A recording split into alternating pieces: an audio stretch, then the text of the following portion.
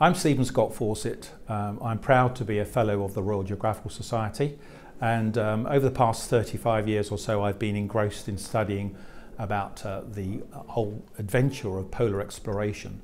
And in my research, as has been the case for other people, I keep coming across a particular character, and his name is Shackleton, and I've been asked this day to come along to the Haslemere Festival to talk about Sir Ernest Henry Shackleton. He's got lots of honours at the end of his name. I can't remember most of them. Why is Shackleton important? Because he is an example of the kind of archetypal Edwardian hero that I think a lot of us in this new generation have kind of forgotten. Now you might say, so what? Well, I would say this, that we can learn a lot from people of yesteryear, not least those people who have made a major contribution to certain facets of life. And in particular, Shackleton is important for us to know about because he sets a standard of leadership, not just among men in his time, but among people. I mean, leadership is key. We talk about politics today a lot, don't we? We talk about wars and the fact that this is all down to leaders being greedy for this and that and the other. What is leadership?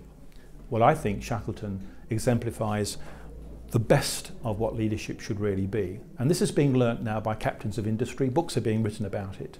And it's a big important introduction to modern life, to know how to lead. And Shackleton, as I've said, is a great example of that. But also, I think it's very important. In his time, he was one of the original celebrities, if you like. We're living in a celebrity culture in this 21st century. Many people despise this culture. But interestingly, it started in a rather good way. People like Shackleton and others in the polar world were celebrities and were models for people to follow, young people and old people. Then we moved on beyond the polar era to the world of aviation, and these aviators after Shackleton became celebrities and examples for us all of enterprise and courage. And then, would you believe, Hollywood came along and we had the silent movies, and then later on we had the colour movies, the colour that enriched our lives. And even to this day you can turn on the television and what will you find? You'll find actors extolling their virtues and being interviewed and entertaining. Shackleton began all that along with his contemporaries, and it's a terribly interesting story to relate.